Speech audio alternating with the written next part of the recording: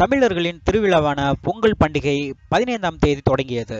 பொங்கல் பண்டிகையை ஒட்டி அரசாங்கம் தொடர்ச்சியாக 6 நாட்கள் விடுமுறையை அறிவித்தது. இதனால் மாணவ மாணவியர்களுக்கும் பொதுமக்களுக்கும் அது மகிழ்ச்சியான திருவிழாவாக அமைந்தது.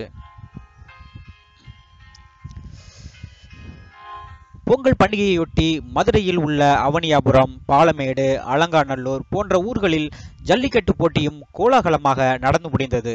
மாடுபிடி வீரர்கள் காளைகளை அடக்கி பல பரிசுகளை அள்ளிச் சென்றனர்.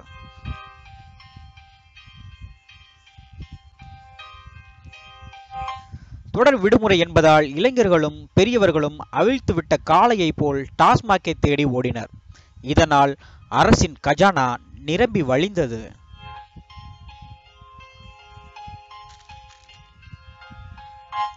தமிழகம் முழுவதும் உள்ள சுமார் 4800 டாஸ்மாக் கடைகள் உள்ளன. ஆன்லைனில் ஆர்டர் செய்யும் வசதியும் உள்ளதால் அவரவர்கள் விரும்பிய சரக்கை வாங்கி குடித்து கும்மாளம் போட்டனர்.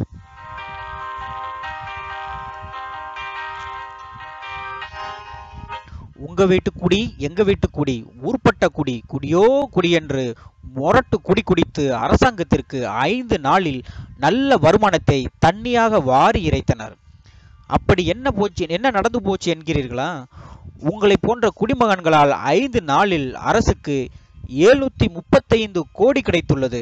இது டாஸ்மாகின் புதிய கின்னஸ் சாதனையாகும்.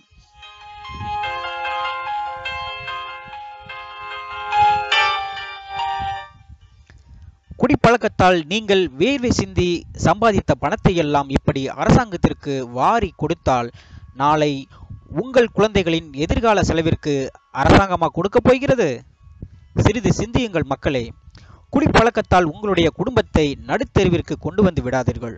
உங்கள் பணத்தை சேமிக்க கற்றுக்கொள்ளுங்கள். அப்பொழுதுதான் நாளை உங்கள் குழந்தைகளின் எதிர்காலம் நன்றாக இருக்கும். நன்றி, வணக்கம்.